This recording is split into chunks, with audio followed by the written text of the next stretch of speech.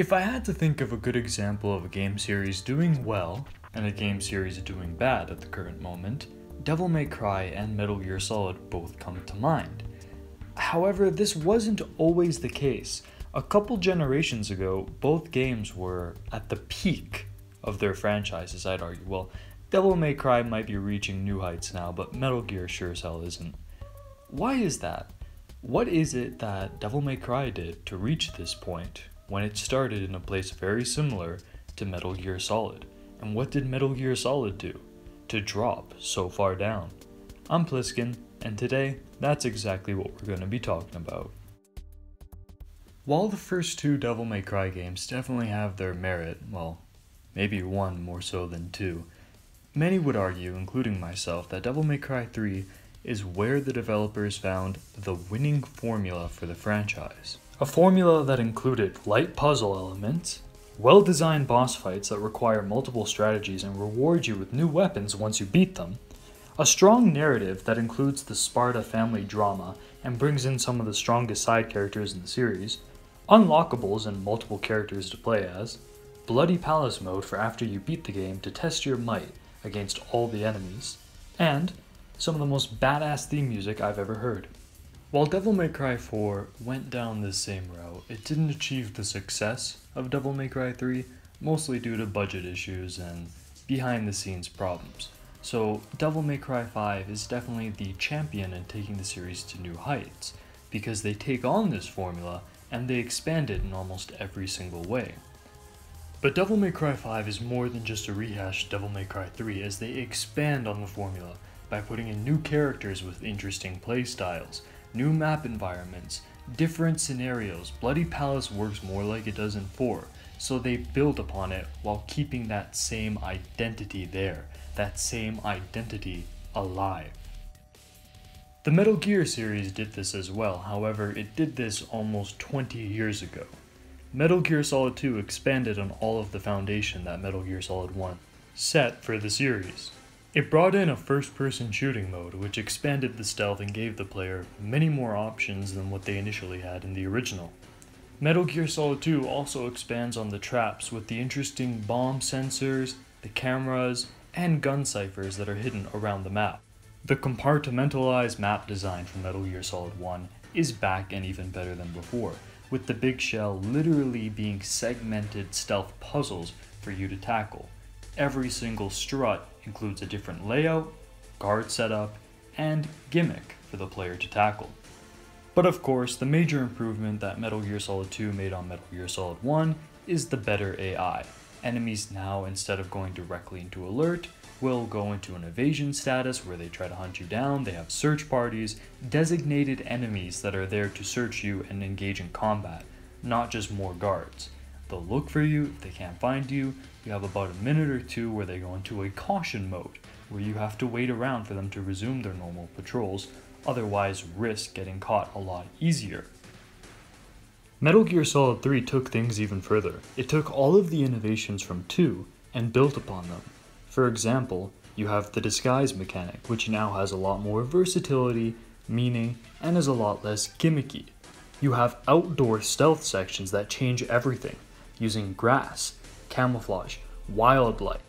There are now even survival mechanics added in where Snake must feed himself and must also patch himself up, which adds even more weight to the combat, whereas in Metal Gear Solid 1 and 2, you just had to pop a ration and you would be fine, making a lot of the combat encounters about being able to tank shots rather than strategic placement, weapon knowledge, and then consequence afterwards.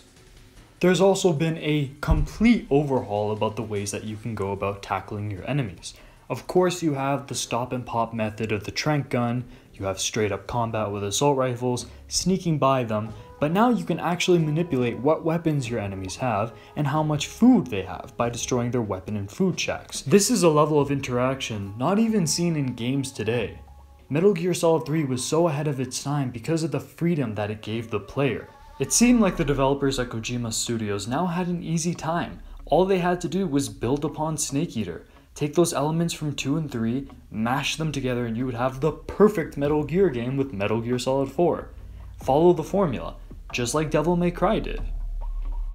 But this isn't what happened. Instead, we got a watered down sequel. Yes, the innovations with CQC were there, and the stealth was still tight, and the game was pretty fun. However, it was disorganized, unfocused, too full of set pieces, didn't know if it wanted to be a game where you have to sneak through a battlefield, or if it wanted to be like a Last of Us type story game. It changed a lot, it added a lot of good things, however, it took away a lot of the things that made a lot of the people, like me, in love with the series in the first place. This was a devolution from Metal Gear Solid 2 and Snake Eater. Metal Gear Solid 5 seemed really promising, as here you are, Metal Gear setting, open world stealth. That sounds so cool. When I was waiting for it to come out, I couldn't help but think, I can't wait to disrupt food supply chains. I can't wait to blow up their shacks. I can't wait to use disguises. I can't wait to do all the things I did in Snake Eater 2 and more, now in an open setting. But this isn't what happened.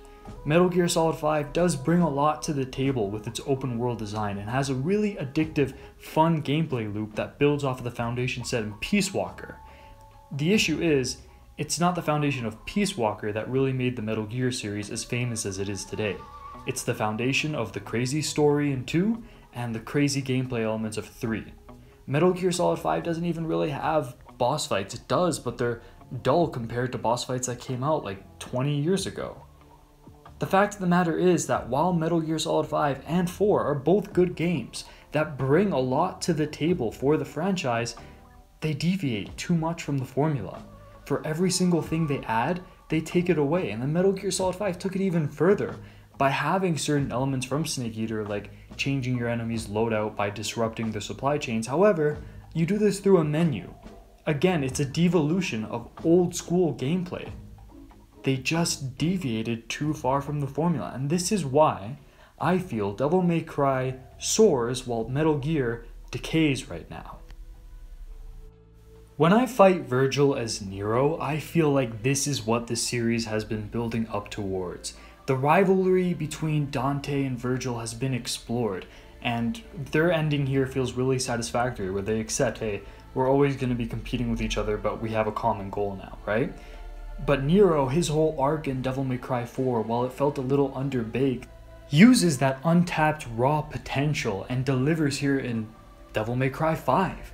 I remember before Devil May Cry even came out, there would be all this fan art of like Nero and Vergil, and everyone would imagine what that meeting would be like. The developers knew that, and they expressed that through this story and used that story to build on that gameplay that's so familiar from 3 and 4, yet now it feels perfected with enough there to give it more flair. They stayed true to their formula, and as such, the identity of Devil May Cry stayed alive. As much as I'd like to, I just can't say the same for Metal Gear Solid. I mean, Metal Gear Solid 2's ending was perfect. It set up this weird climax of trying to figure out who the Patriots were, what is this system of control, all of this kind of stuff. And then we got a break from that with Snake Eater, bringing something fresh, telling us Big Boss's story, maybe setting up some sort of bigger scheme. And while 4 talks about that bigger scheme, it relies too much on Snake Eater. Rather than taking the heavy ending of Metal Gear Solid 2, the brilliant story setup happening there, and using Snake Eater to prop up some elements where it's needed, it instead uses Snake Eater as a base and then props it up with Metal Gear Solid 2, which makes for a much more boring, cheesy, heavy-handed story with plot holes. And this is at the heart of the issue with Metal Gear, like I said before. While Devil May Cry followed its formula and delivered on the potential of older games, Metal Gear just drops the ball, gets rid of too much that people like, and tries to fit in too much new stuff without keeping what makes Metal Gear at heart, where it becomes more so just a faint whimper of what it used to be back on the PlayStation 2 and Xbox generation. So, if there's anything I'm really trying to say, if I can sum it up in one sentence, if you have a winning formula, stick to it and build on it. Don't drop it. I mean, take your risks, but don't just drop everything that everyone loves. It makes no sense. Anyways, guys, this has been Pliskin. I really hope you enjoyed this, and I think I'm gonna go play some Devil May Cry now. See you next time.